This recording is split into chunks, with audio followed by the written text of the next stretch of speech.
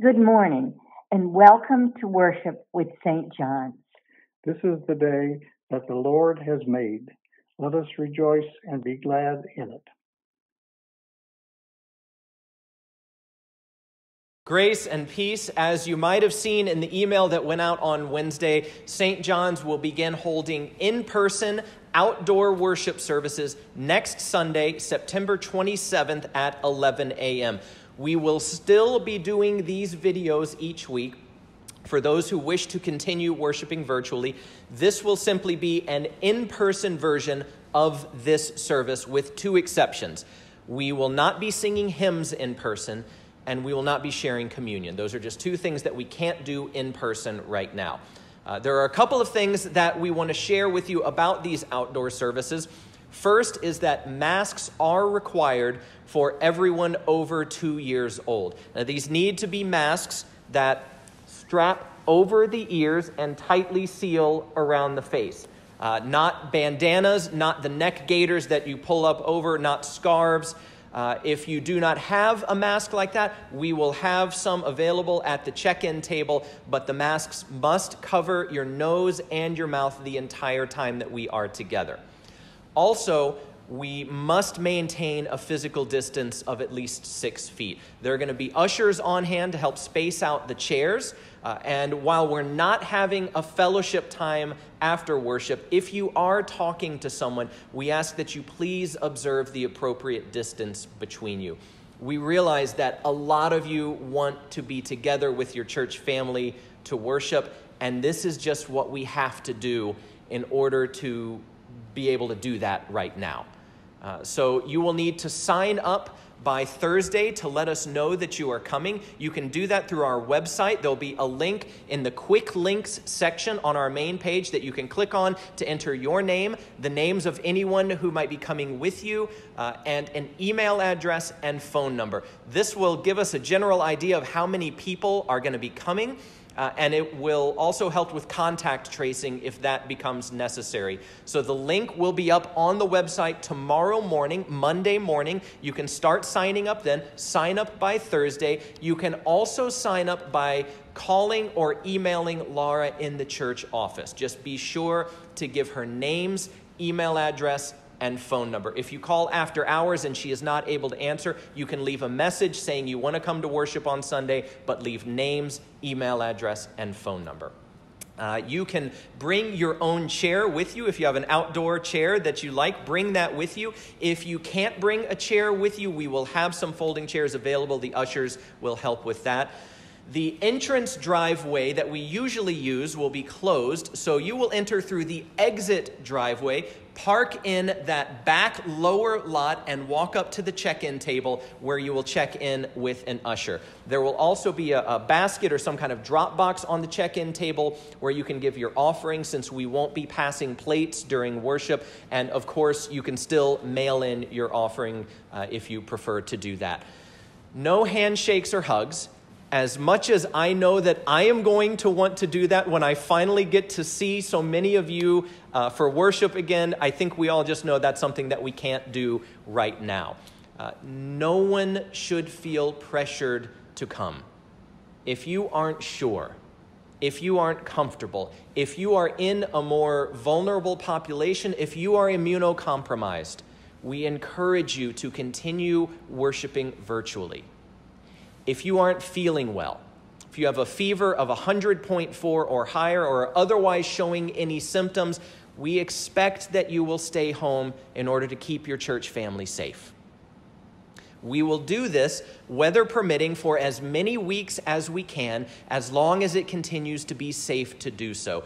If there is inclement weather one week, we won't try to reschedule for later in the day. We will just cancel for that week, and an announcement will go out by 9 a.m.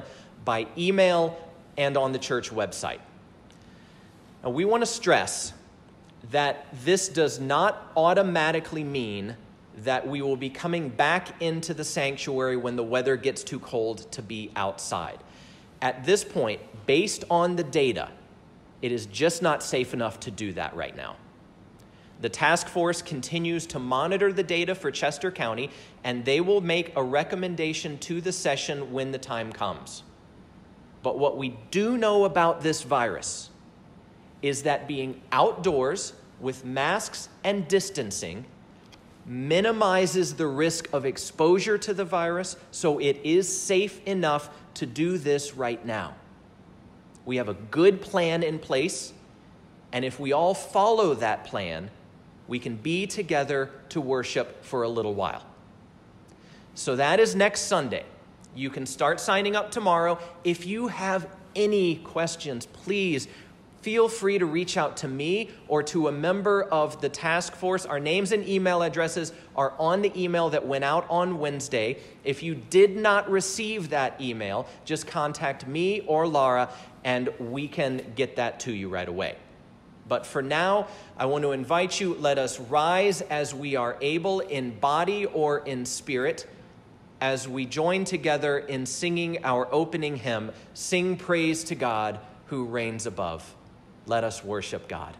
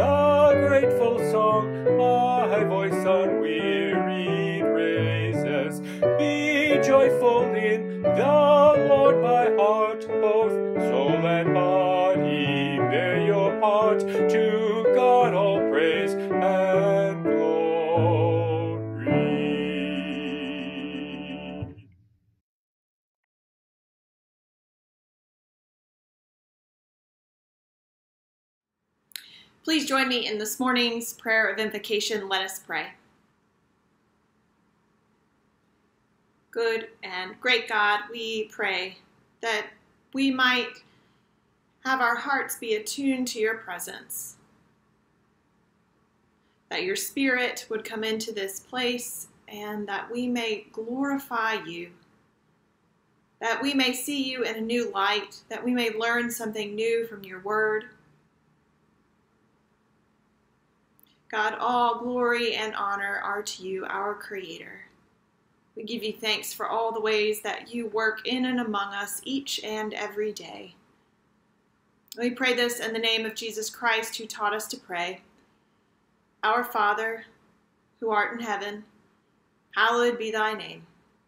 Thy kingdom come, thy will be done, on earth as it is in heaven. Give us this day our daily bread, and forgive us our debts as we forgive our debtors. And lead us not into temptation, but deliver us from evil. For thine is the kingdom, and the power, and the glory forever. Amen. The scripture reading this morning is written by the Apostle Paul from prison. He's writing to the people of Philippi. The reading is found in Philippians 1, verses 21 through 30. For to me, living is Christ, and dying is gain. If I am to live in the flesh, that means fruitful labor for me, and I do not know which I prefer. I am hard pressed between the two, My desire is to depart and be with Christ, for that is far better. But to remain in the flesh is more necessary for you. Since I am convinced of this, I know that I will remain and continue with all of you for your progress and joy in faith, so that I may share abundantly in your boasting in Christ Jesus when I come to you again. Only live your life in a manner worthy of the gospel of Christ, so that whether I come and see you or am absent and hear about you, I will know that you are standing firm in one spirit, striving side by side with one mind for the faith of the gospel, and are in no way intimidated by your opponents. For them, this is evidence of their destruction, but of your salvation. And this is God's doing, for he has graciously granted you the privilege not only of believing in Christ, but of suffering for him as well, since you are having the same struggle that you saw I had and now hear that I still have.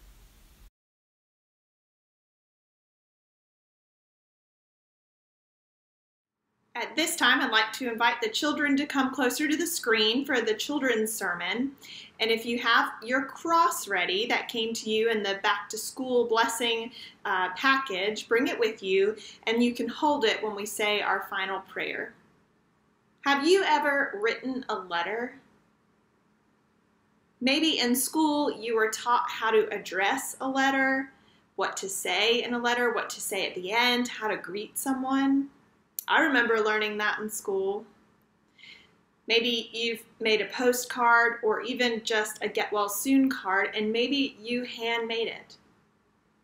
I love still getting mail, although when you become an adult, you get the mail you don't want to get, and they're called bills. But early in the church, people used to write letters to each other, and pastors, especially one named Paul, would write a letter to churches, to his friends at different churches. And these letters became something that became a part of our Bible. So we read letters in the Bible. We read letters that Paul wrote to churches. And today in church, we're going to read a letter that Paul wrote to a church in a place called Philippi.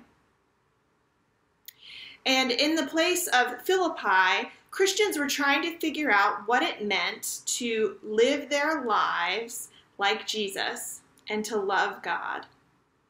And this is what Paul encouraged them to do. Paul encouraged them to do something, this is kind of a fancy phrase that's hard to understand for us sometimes, to live beyond yourself. Now you can think at home about what you think that means. Maybe ask an adult in the room. To live beyond yourself. I think living beyond yourself means that sometimes you have to think about how you want to take care of someone. So some of you often probably remember when you were at a playground or at school or maybe even at church and someone is really upset and they need you to just put your arm around them and say, you know what, I know you're having a bad day and I'm really sorry, but I'm here for you. Or maybe living beyond yourself means that you help do an extra chore around the house for mom and dad. Maybe living beyond yourself would look like you playing with your sister or brother when you don't usually want to, but you know that it would mean a lot to them. These are some ways that you can live beyond yourself.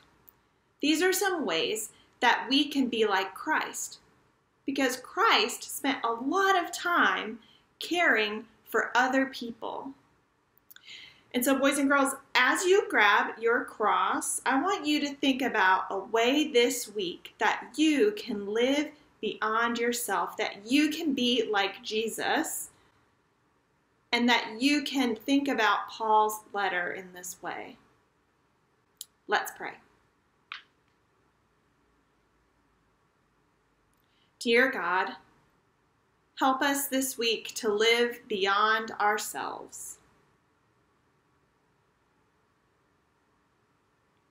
Help us to remember the people we love and all those who need our help around us. Especially, God, we pray that you would help us remember to love other people like Jesus loves us. In Jesus' name, amen. I'll see you next week, boys and girls.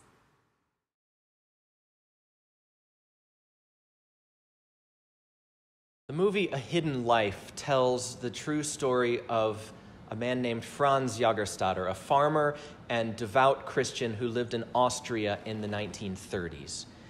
He lived with his wife and 3 daughters outside a rural village where they spent their days working, playing in the fields, dancing, laughing, caring for their local church, and sharing a quiet, happy life together with others in their village.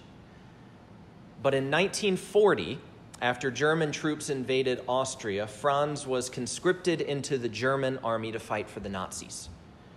While a lot of the men around him were kind of quietly resigned to having to do this, Franz really struggled with it. He knew that Hitler was an evil man, and as a Christian, he wrestled with the morality of war, so he got several deferments as a farmer, but in 1943, he was called to active duty.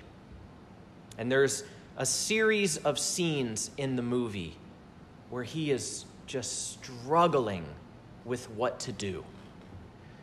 He knows that if he goes and fights, there's a chance that he could get to come back and be with his family again. If he survives, there's a chance that he could be with them. But he also knows that if he does that, he'll be supporting a cause that he feels is unjust and evil. If he resists and refuses to fight, he'll be thrown in prison and likely killed, leaving his wife and daughters alone. He wants to be with his family and continue living life together. But ultimately, he doesn't do what he wants. He does what he thinks is necessary. I was thinking about that this past week as I read Paul's letter to the Philippians, because Paul faced a similar situation. A little background on this letter. Paul wrote this letter to the Christians in the Greek city of Philippi somewhere around the year 60 AD. We don't know exactly, but somewhere around there, while he was imprisoned by the Roman Empire awaiting trial and eventually execution. Philippi was a very important city in the Roman Empire, and it was referred to as a Little Rome. The people who lived there, even though they were Greek, had been declared official Roman citizens, which carried with it a lot of privileges. And the Philippians took a lot of pride in their Roman status. To put it in our terms, this was a very patriotic city. And because of that, the Christians in Philippi had a very difficult time.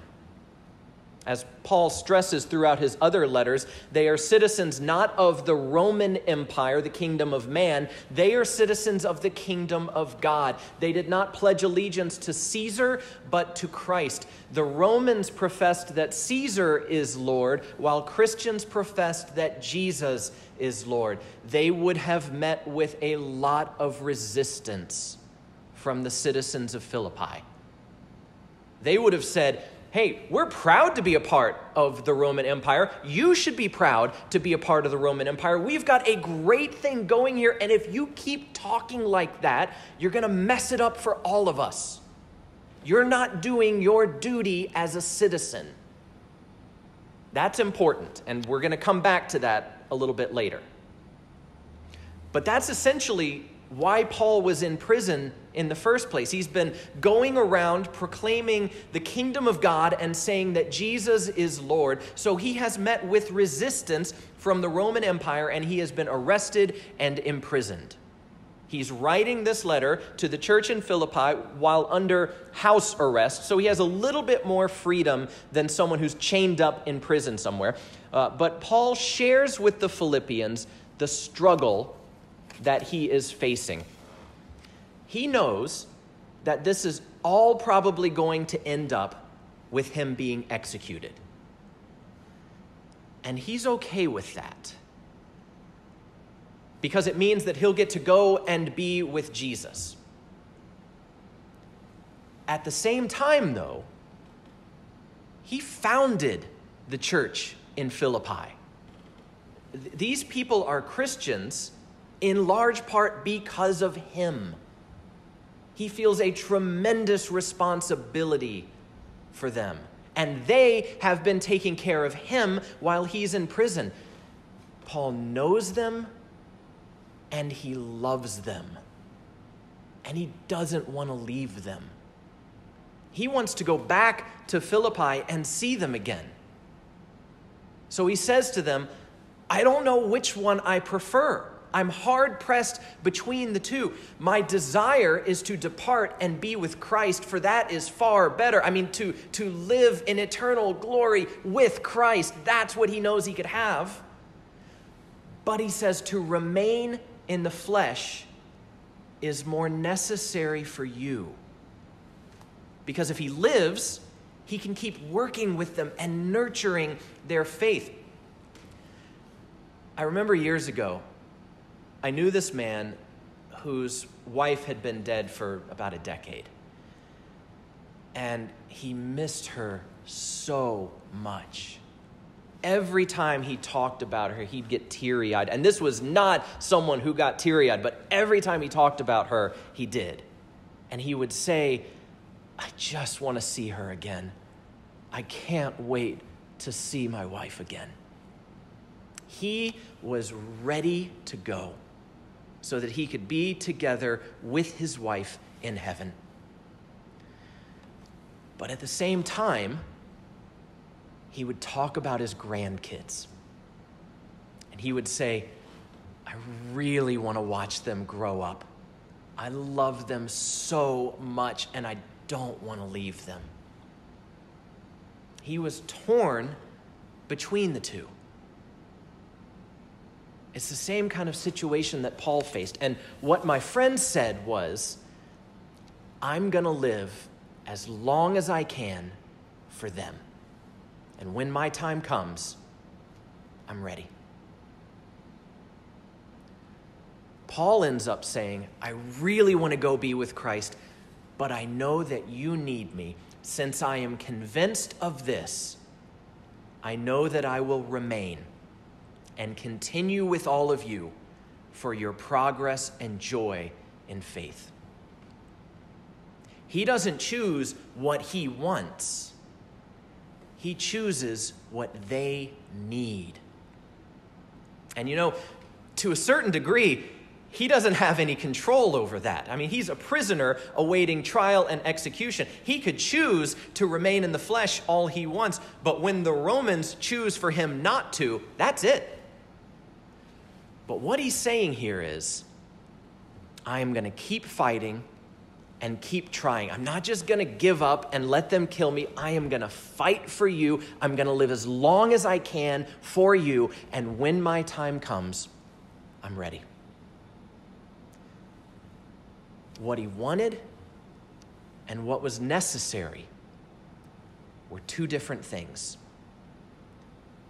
And he chose what was necessary. Remember the quote that I've shared with you the past few weeks that's guiding our look at Paul's letters to the Romans and the Philippians. It's by a theologian named Israel Kamadzandu, who says, the main challenge of our time is to live with a transformed mind, a mind that is open to the other and leads to inner transformation. It is crucial, he says, for Christians to consider each human being as a loving partner on the journey of life and to live each day beyond the self. The Philippians were Paul's loving partners on the journey of life. And by choosing what they needed rather than what he wanted, he was living each day beyond the self. We're all faced with difficult choices like this between what we want and what others need. I mean, we're all living through one right now. Not a single one of us wants to quarantine and wear masks all the time and practice physical distancing. That's not how any of us envisioned this year unfolding. But it's what is necessary right now. It's what we need of each other in order to keep one another healthy and safe. And so we have to choose each day to live beyond the self, to live beyond simply what I want, taking your life and your needs into consideration.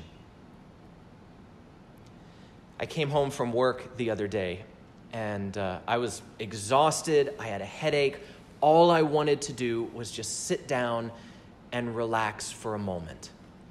But as soon as I opened the door, one of our kids came into the room just like bouncing off the walls like a pinball, saying, Dad, will you go outside and play football with me?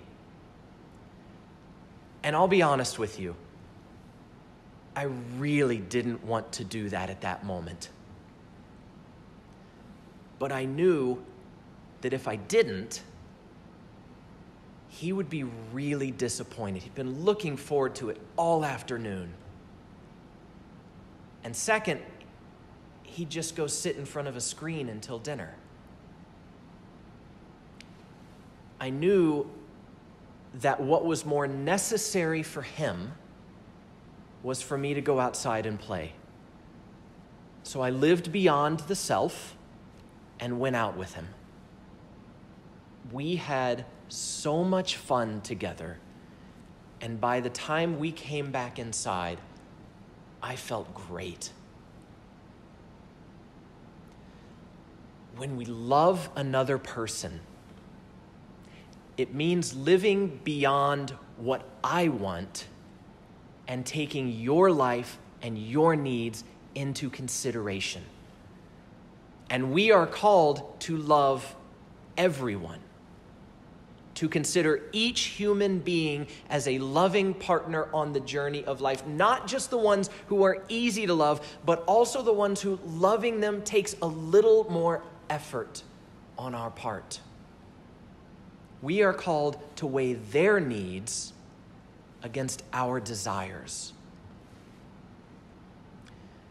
Now, the very next thing that Paul says here to the Philippians is, live your lives in a manner worthy of the gospel of Christ, so that whether I am with you or not, I'll know that you are standing firm in one spirit, striving side by side with one mind for the faith of the gospel, and are in no way intimidated by your opponents.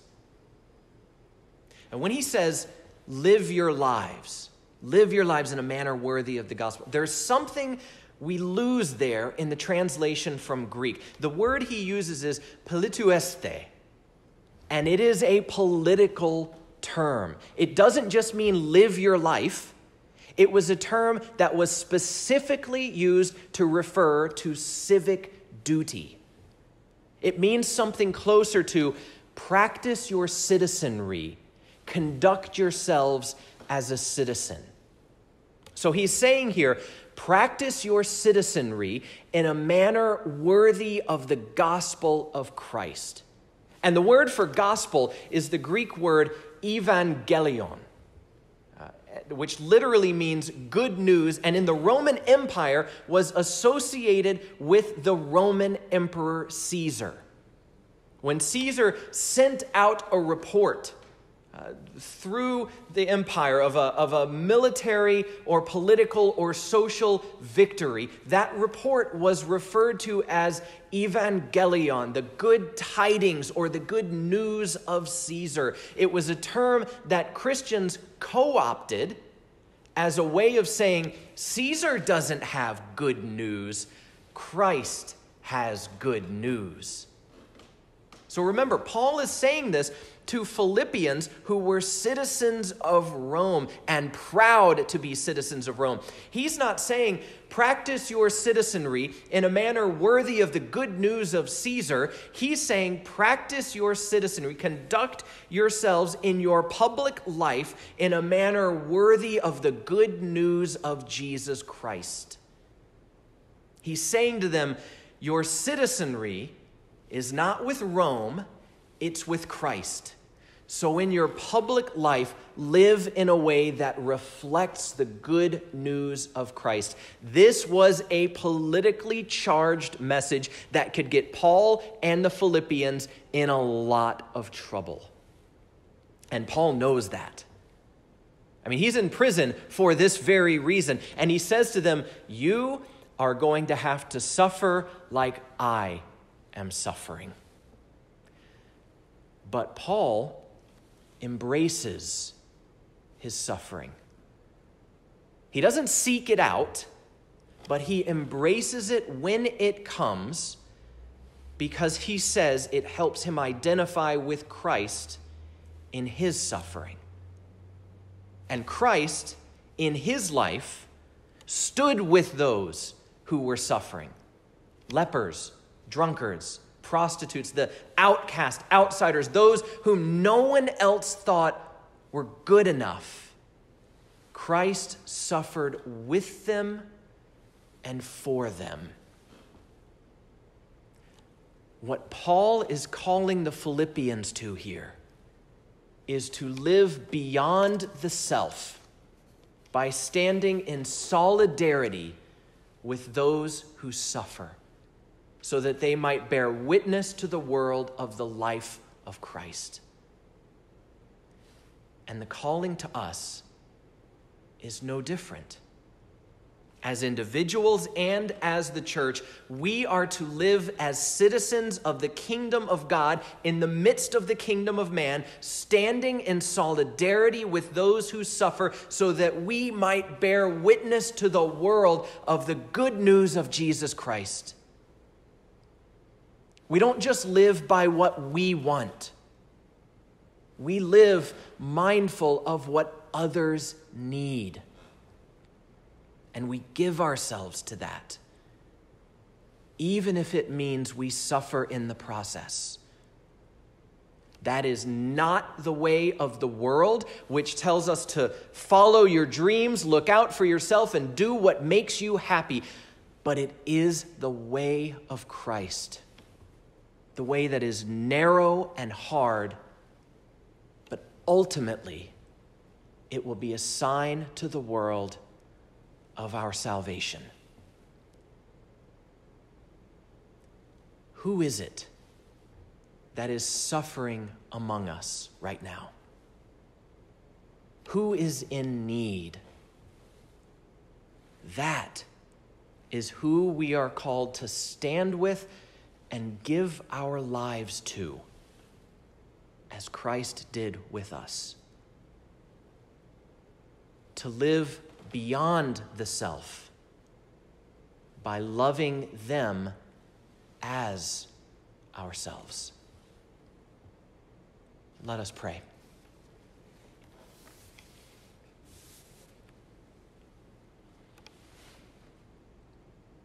We give you thanks, Lord, for the ways that Christ lived beyond the self, giving his own life for our salvation.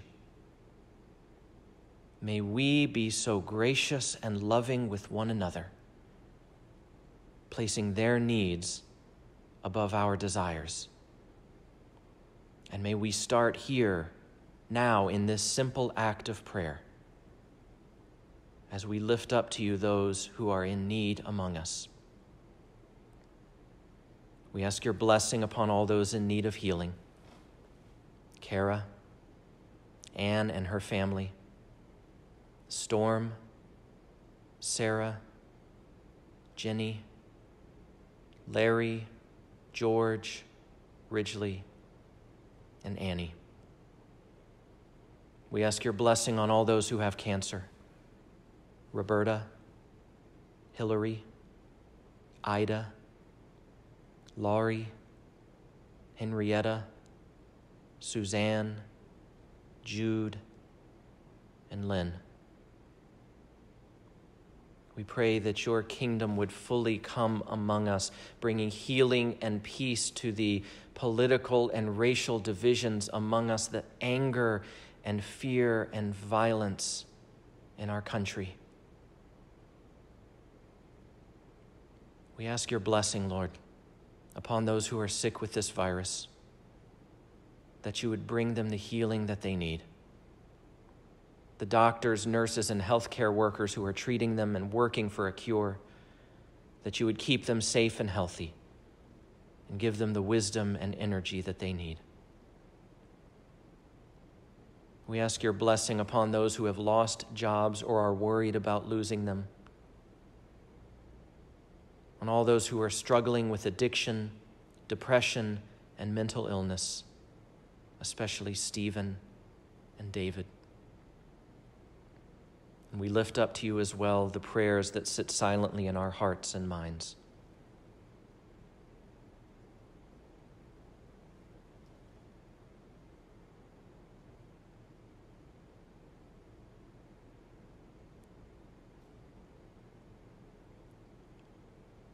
Help us, Lord, to live each day beyond the self, standing with those who suffer as Christ stands with us. It is in his holy name that we pray. Amen.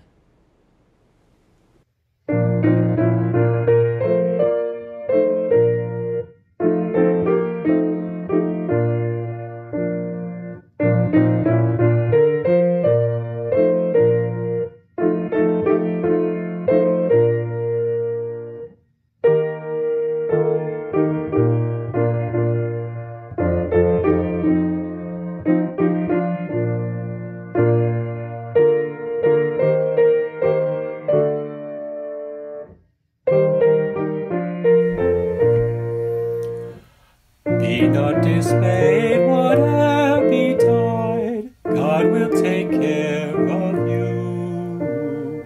Beneath his wings of love abide, God will take care of you. God will take care of you through every day or the way. He will take care of you. God will take care of you. Through days of toil when heart doth fail, God will take care of you. When danger fears your path assail, God will take care of you. God will take care of you through every day or the way.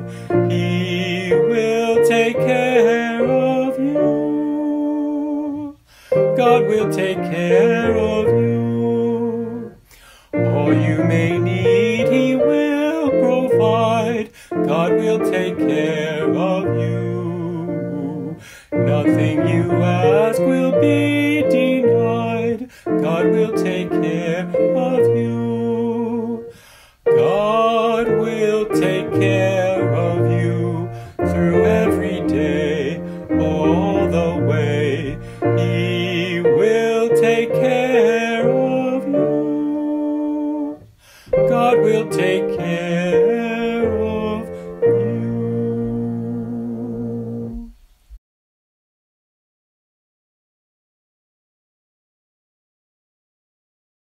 As we go into this week, live your public life in a way that reflects the good news of Jesus Christ to the world around us. Standing with those who suffer, looking to their needs above our desires. And as you go, may the peace of our Lord Jesus Christ, the love of God, and the fellowship of the Holy Spirit go with us all now and forever. And all God's people said, Amen. Go in grace and peace to serve the Lord.